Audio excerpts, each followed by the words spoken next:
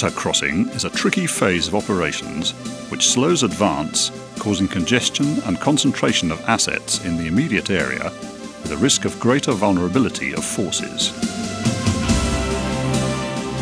Only the use of autonomous equipment, rapidly deployed and with a large carrying capacity, can reduce the time required for this phase and so ensure its success.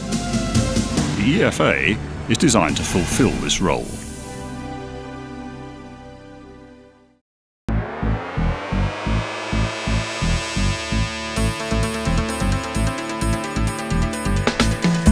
The first requirement is the ability to move fast to reach the crossing zone without slowing down military convoys, and in peacetime to be integrated easily into civilian traffic.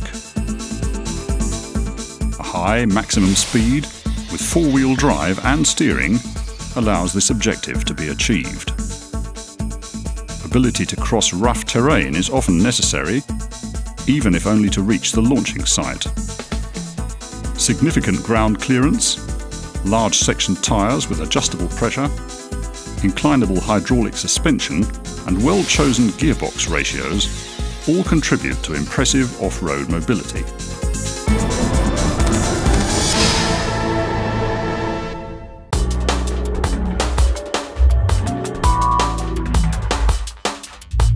The conversion from road to water configuration needs to be very swift and can be carried out by the crew of 3 without any other assistance. 2 people are enough to launch the vehicle. This is achieved by the mechanisation and automation of all operations.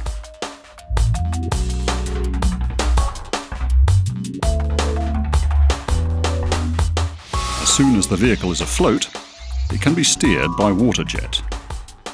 Only a few accessories, included in the onboard kit, need to be manually installed.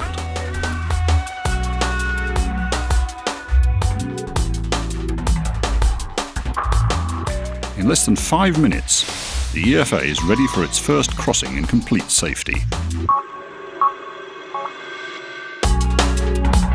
It would be absurd to waste precious time by connecting several elements to form a raft when one single EFA can carry the heaviest class 70-80 main battle tank, or 2 medium tanks, or 4 light tanks or APCs, or up to 80 tons of heavy equipment.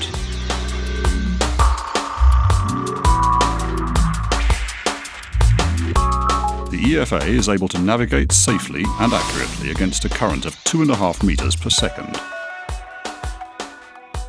2 water-driven pump jets, independently operated from the aquatic control panel, enable it to do this.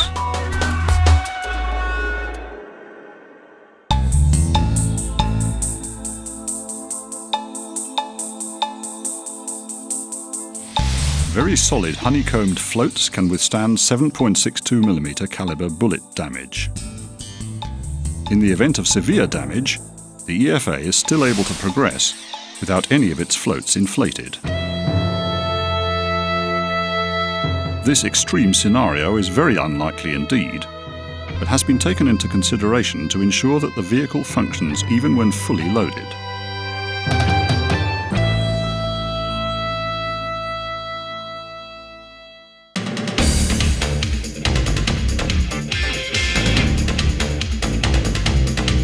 Frequently, when embarking or disembarking via an unstable bank, the longest possible ramp is the most effective.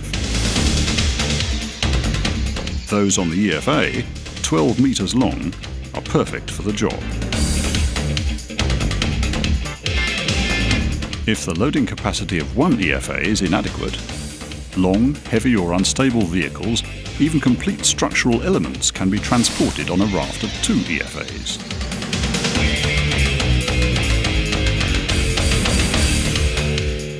The EFA can also be used as a raft or a bridge.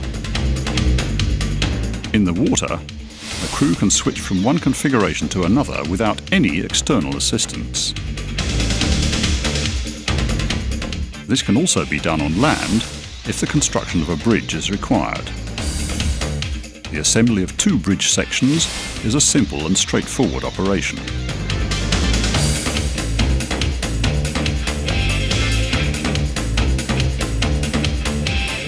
The bridge is now ready to be put into place, a job made easy by the manoeuvrability of the equipment.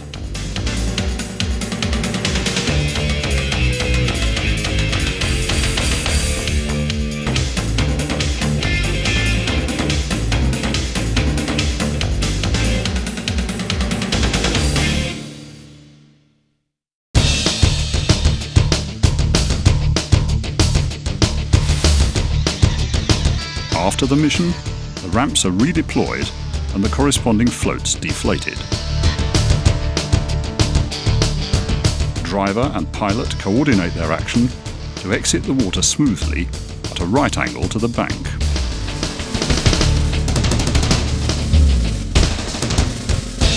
In case of emergency, the vehicle can leave the water and move on land with its ramps still extended. The vehicle is very quickly reconverted to road configuration and can then leave the site.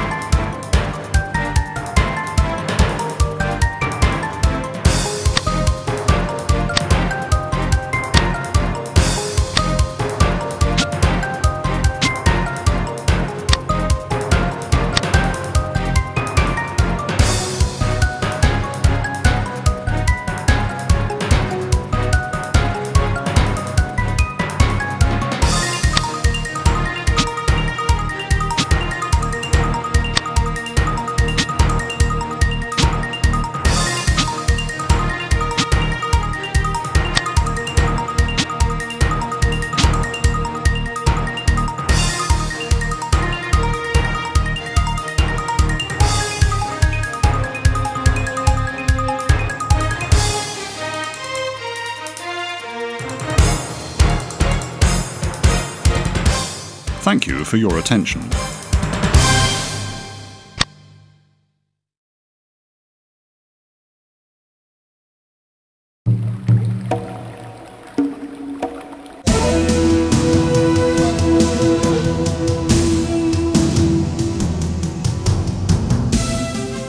A water crossing is a tricky phase of operations which slows advance, causing congestion and concentration of assets in the immediate area, with a risk of greater vulnerability of forces.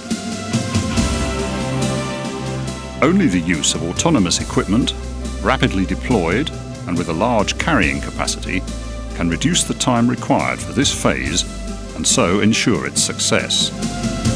The EFA is designed to fulfill this role.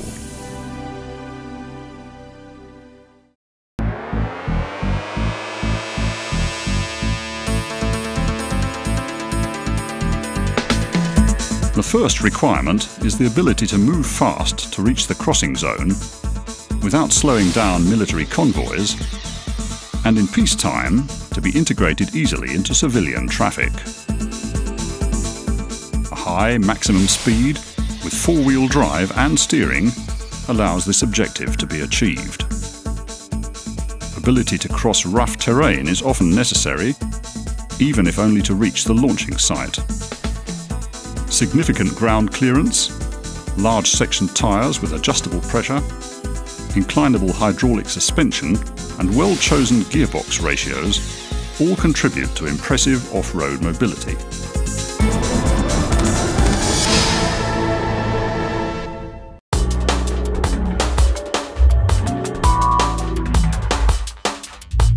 The conversion from road to water configuration needs to be very swift and can be carried out by the crew of 3 without any other assistance. 2 people are enough to launch the vehicle. This is achieved by the mechanisation and automation of all operations.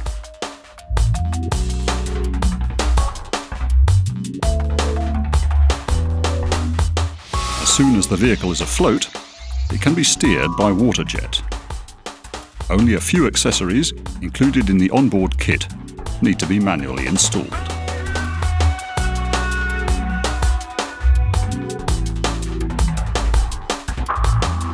In less than 5 minutes, the EFA is ready for its first crossing in complete safety.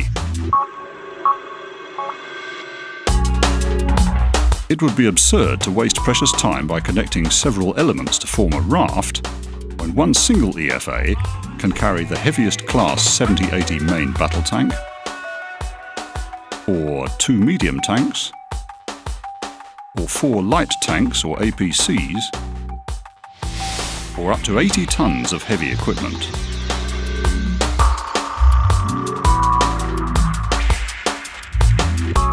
The EFA is able to navigate safely and accurately against a current of 2.5 meters per second.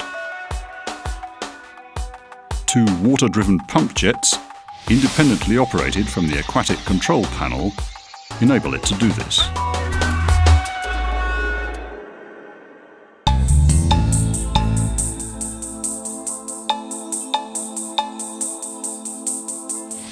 Very solid honeycombed floats can withstand 7.62mm caliber bullet damage. In the event of severe damage, the EFA is still able to progress without any of its floats inflated. This extreme scenario is very unlikely indeed, but has been taken into consideration to ensure that the vehicle functions even when fully loaded.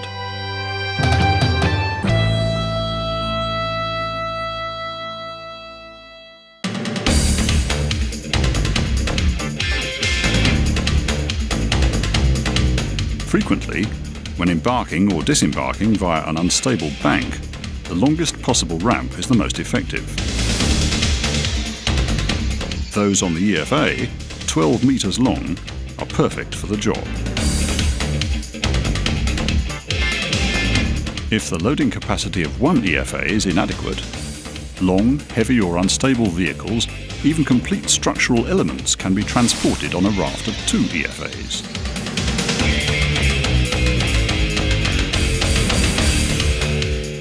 The EFA can also be used as a raft or a bridge. In the water, the crew can switch from one configuration to another without any external assistance. This can also be done on land if the construction of a bridge is required. The assembly of 2 bridge sections is a simple and straightforward operation.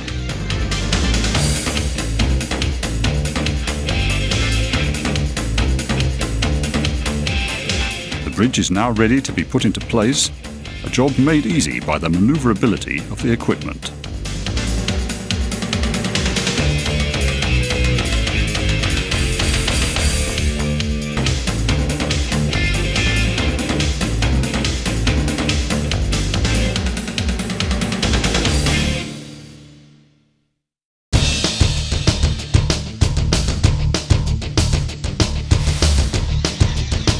After the mission, the ramps are redeployed and the corresponding floats deflated.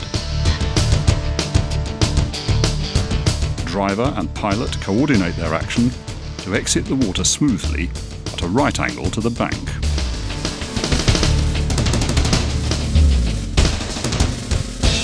In case of emergency, the vehicle can leave the water and move on land with its ramps still extended. The vehicle is very quickly reconverted to road configuration and can then leave the site.